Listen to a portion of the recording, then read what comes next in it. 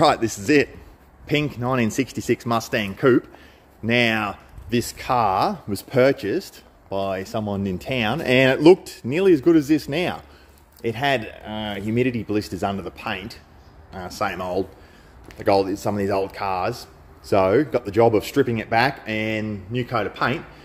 Now, I gave a rough price of what it's going to cost, and then just for no reason, I just started with the left-hand rear quarter panel, and it was terrible. Start stripping it back, and you know, as I said, the paint was nice and shiny, presentable, apart from the heat blisters.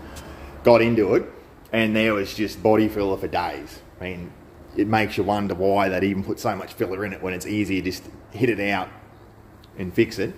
And then the quarter was actually, the left-hand rear quarter was, if this car was an empty shell, I would have replaced the quarter, but we left the glass in and the vinyl roof. This is just a driver quality car.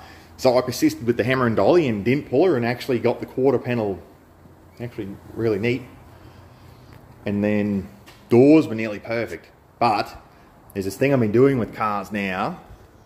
Any spot where a car will rust normally, the bottoms of the doors, if there's no rust there, I'll go ahead and cut a patch out anyway, and you'll actually find a bit of surface rust underneath. And this car was probably 1 year from having rust bubble out. And then you think about it, you've done the outside of the car, but then something inside starts rusting out, and then that comes back and bites you.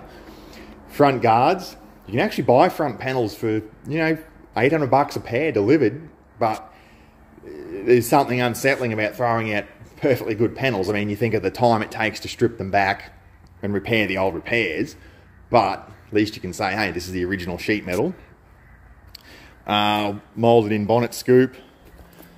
And yeah, this car was, apart from that left-hand rear quarter, no nasty surprises, but even just a driver quality job, I still do the effort with the door gaps. Make them neat, make them line up.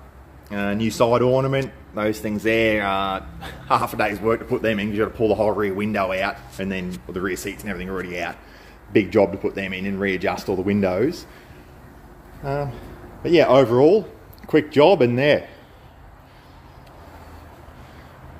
One of a kind.